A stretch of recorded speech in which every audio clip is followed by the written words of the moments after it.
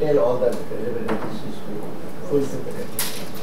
And we're very keen to expand our trade and investment ties, and we also discussed how the UK can support the economic reforms that the Honourable Advisor is leading, and how we may work together to bring our experts together to discuss issues of economic reform, and also how we can boost our trade and investment ties between our two countries.